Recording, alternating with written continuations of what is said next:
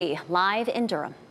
A student athlete's death over the weekend has shaken the North Carolina Central University community. WRAL's Brian Schrader has a look at some of the reaction that's coming in. Brian. Jeff, in the past hour, we've heard from a university spokesman who said the school had no comment about the death of Devin Butts.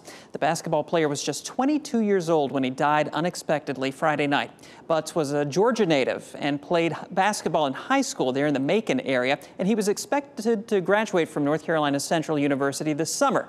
Well, as word of Butts' death spread over the weekend, so did the tributes on social media. The university's assistant basketball coach Nigel Thomas said in a Facebook post that Butts' infectious energy and smile could light up any room. Now, this afternoon, we are working to learn more about how Butts died. Look for updates later today on WRAL News. Obviously a team favorite there from some of those tributes. Brian, thank you. Condolences and tributes are also pouring in for another Eagle who died last week. Kian Brown spoke of his trademark smile, his leadership on campus, and his many accomplishments. A memorial service will be announced at a later time. Hundreds of thousands of people had their federal student loans forgiven since October 2021. We're talking more than 600,000 borrowers are now debt-free from their student loans. The Biden-backed program